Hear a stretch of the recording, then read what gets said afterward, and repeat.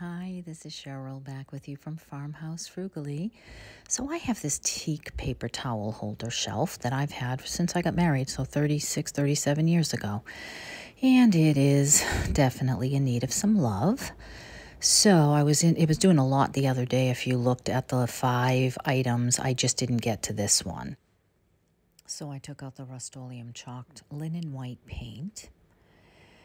And I went ahead and gave that, I believe, 1 good coat, but possibly 2 coats. I can't recall.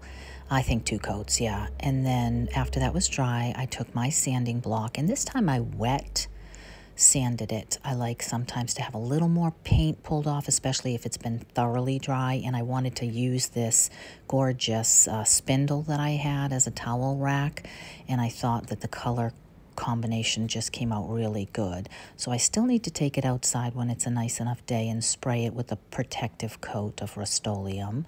But here is how it turned out. I don't want to put 2 holes in my wall, so I am just holding it for you or propping it up on a table or a shelf or something, just so you can get a feel for the difference, the before and the after of how stinking cute this shelf came out.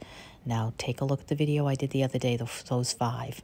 This magazine rack came out gorgeous, and this tray, I just love them. And now I am working on a different magazine rack. I have a great idea for this one, so I hope you like this video. If you do, please give me a thumbs up, and I would love a comment. That helps my channel. Thanks for stopping by.